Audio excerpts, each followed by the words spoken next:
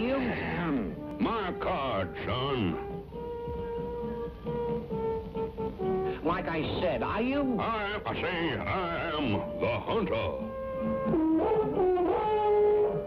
Okay, Hunter.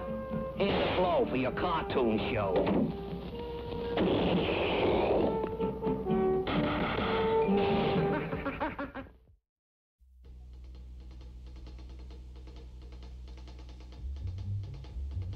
It was March 17th, St. Patrick's Day, of course, and the mighty Hunter with his good friend Officer Flim Flanagan was eagerly looking forward to the parade down New York's Fifth Avenue.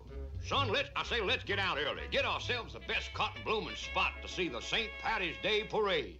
Hunter, it's a man after me own heart, yar. Nothing I love more than watching the Irish green. And so it was that the Hunter and Flim Flanagan were stationed on Fifth Avenue. But as crowds gathered, as green banners unfurled, there was no parade. No parade at all. Incompetence, surrounded by incompetence. I say, where are they? Where are the bands, the marching soldiers, the baton tossers? Something must have gone wrong, Hunter. There's got to be a St. Patrick's Day parade. But no, there was no parade. Why? The answer was diabolically simple. As the marching band leader lifted his baton, as he brought it down to start the marching music, every musical instrument was silent. Not one note came forth. What in the cotton blooming world's going on here? You're holding up the parade, son. But what can I do? None of the men have memorized the marching songs, and all the sheet music has been stolen. We can't play without music. Stolen? Begorra, no, you don't say. Stolen? I say, son, that's impossible. Who would steal music? The Fox. Yes, it was true. The Fox had stolen all the sheet music across the country. What's more, as fast as new music was printed, it was whisked away to the Fox's hideout. The results, of course, were disastrous. In New York, St. Patrick's Day parade was canceled.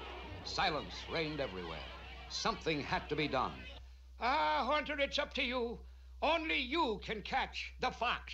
True, son, for I am the hunter.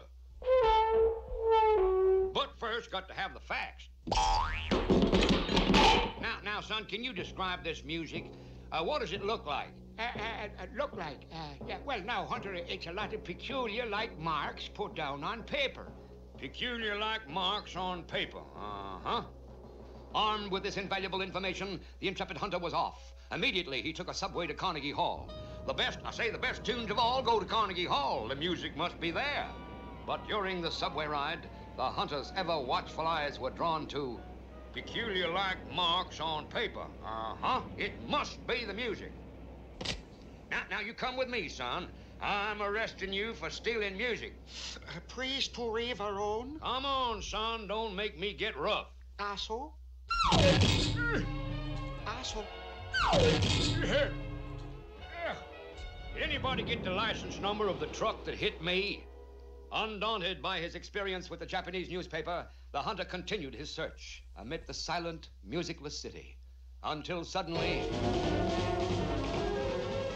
I say, somebody's plastering my mastering my ear lumps. They're fastening my hair. I say, what's going on? Music, buddy. Everybody's got music again. But where, son? Where did they get the music when it's been stolen? There. Some guy's managed to get hold of some music, and he's selling it to everybody. Well, now, that fellow's a hero. I must go in and congratulate him. Come right in. Sing and say with Foxy K. Music only $5 a sheet. How many for you there, friend? Uh-oh. Son, I just came in to offer you my congratulations. You and you alone. Look out there, you clumsy oaf. You have brought back joy to millions. I say so, and I am the hunter.